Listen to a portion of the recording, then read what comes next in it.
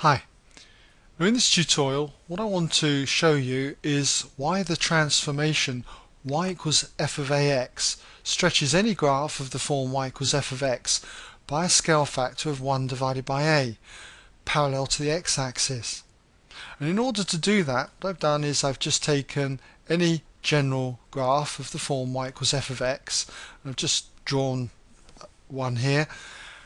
I've got a table of the x values and the corresponding y values. As you can see, when x is 4, f of 4 is 3. The y value that corresponds to x is 4 is 3. And similarly, if I took, say, minus 2, when x was minus 2, f of minus 2 is 1. You can see when x is minus 2, the corresponding y value is 1. Now that we've got this table of values, let's look at another table for another graph. The graph of y equals f of 2x. So, if we were to take, say, x is 4, I would be looking at f of 2 times 4, in other words, f of 8. And I can't do that because f of 8 is not a value in this table or on this graph. But what if I went back to, say, x is 1? If x was 1, then I'd be looking at 2 times 1, which is 2, f of 2. So we've got the value of f of 2 when x is 1. And what was f of 2? It was this point here, 0. So we'll put that in as 0. And if I was to plot this coordinate, when x is 1, the corresponding y value is 0, I'd have this point here. So notice how this point is now here. It was 2 units out from the y-axis, and now it's 1 unit away. Let's take another point. Let's take a point on the left-hand side of the y-axis. Let's say we take x is minus 2.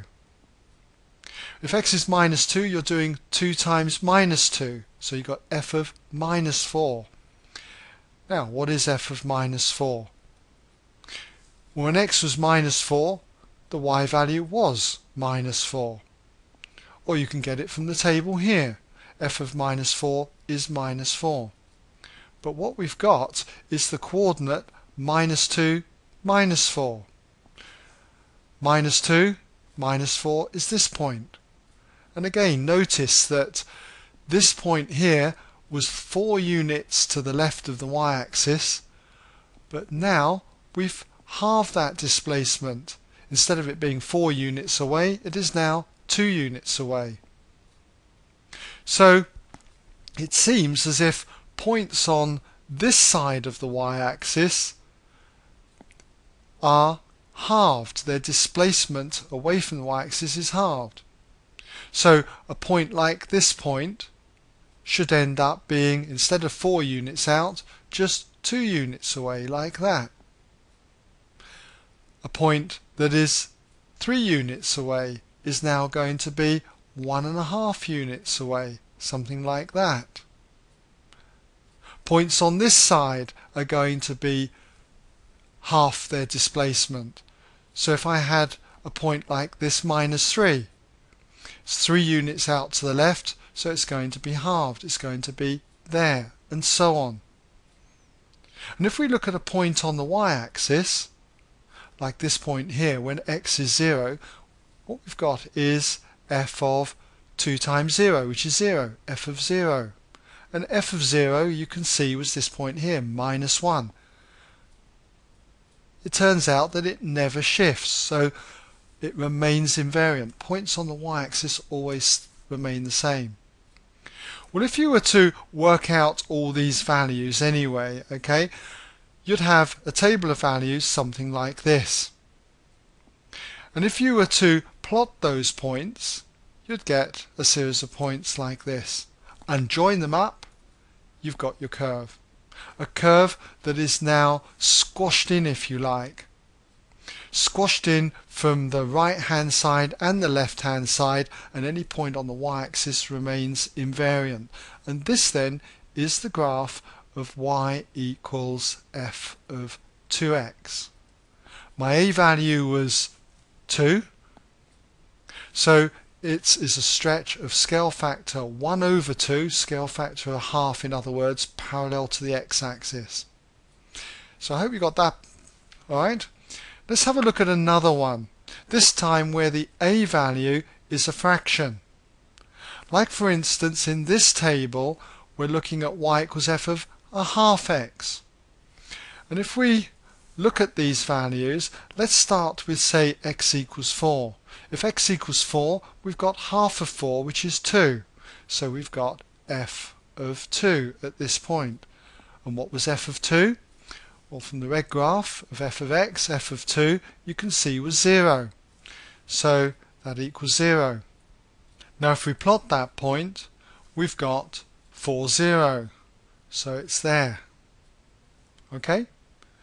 So let's take another point. Now what about looking at, say, x equals 3? When x equals 3, we have f of half of 3, f of 1.5. Okay? Now the problem with f of 1.5, it's not a value that's in this table. But we can find out what f of 1.5 is, well, approximately anyway, just by looking at the graph, the red graph, y equals f of x. So when x is 1.5, can you see that the corresponding y value looks to be something like minus a half? Well, we'll say it's minus a half anyway, and we'll put that in as minus a half. So we need to plot this coordinate, 3 minus a half. So we go along to 3, down by minus a half, and it's a point that's there. Can you notice that this point, which was 1.5 units out, has now been doubled, and it goes to 3. Okay, so what other points can we look at? Point on the y-axis. When x is 0.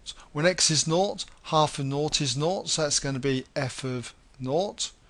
F of 0 retains the same value as it had before, minus 1. 0 minus 1 is this point. It remains at the same point, invariant. One more point.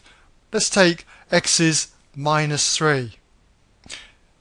This will be minus half of minus 3, which is minus 1.5. So we've got f of minus 1.5. And what's that going to be? Well, f of minus 1.5, if we go to there, is about there-ish. Very difficult to know what that value is. Maybe it's just say half a unit. Okay, up. So we'll just say that's half a unit. Only this time we plot that value at minus 3 and then go up half a unit. And if we were to fill in all the other values in this table, that's what we would get. And if we plot those points, that's what we get now. And the corresponding curve is that. What's happening is that all the points are pulled out by a factor of 2 from the y-axis, and if they're on the y-axis they stay put, they remain invariant. So this is the graph of y equals f of a half x. The a value is a half, so the scale factor is 1 divided by half, which is 2. So this represents a stretch of scale factor 2 parallel to the x-axis. All the points are pulled out away from the y-axis then by a factor of 2, both to the right and both to the left. Okay, well that brings us to the end of this tutorial, and I hope you've been able to follow this idea.